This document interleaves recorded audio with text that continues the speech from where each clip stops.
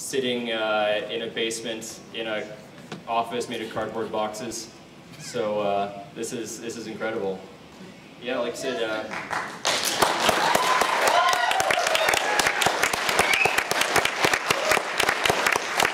There'll be plenty of time for that after. So, before we begin, again, I want to thank everyone. This is amazing. This was more than I think we ever thought possible for this film. It started very small, and yeah.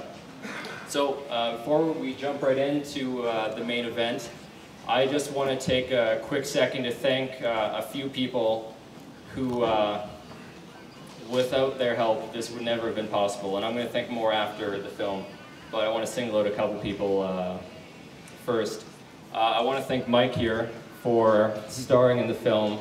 He took a chance on me starring in this. I barely knew him, and I came to him as just like some student guy with a script and a bunch of promises, and he was very skeptical. He had to go away and think about it.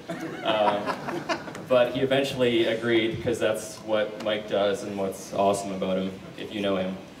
I want to thank Safira, who couldn't be here tonight, for being amazing inspiration.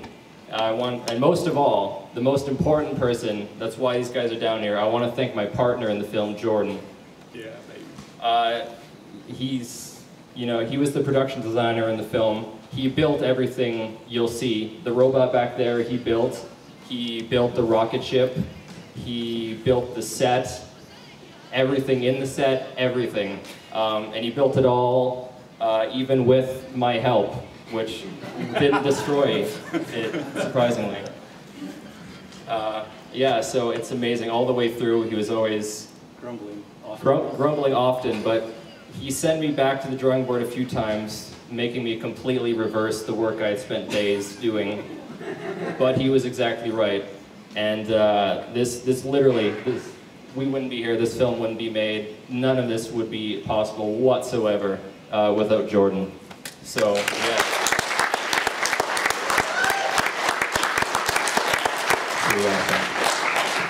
So a couple other remarks before we move in.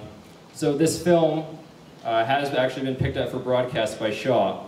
And so after the premiere, starting on Thursday, it's going to be playing in Medicine Hat, Red Deer, and Lethbridge.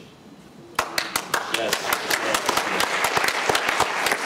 So in case anyone's interested in watching it on the TV, this Thursday through Saturday, it's going to be on Shaw Channel 10 here at 7 and again at 10 for all 3 days.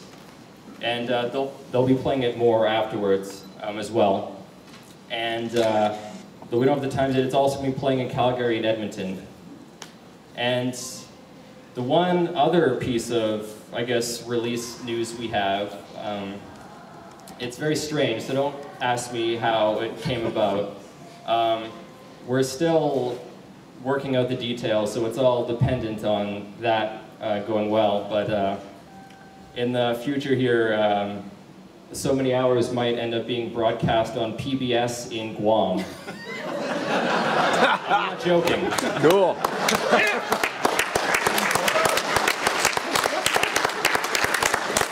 So we're taking one small island nation at a time. Yeah, we're gonna spin the globe and put our finger down for another one after this. Sci-fi convention. The sci-fi conventions in Guam. Yeah.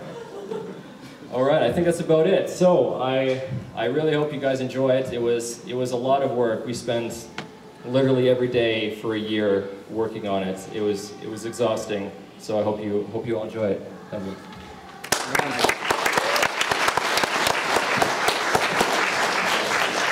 Cheers.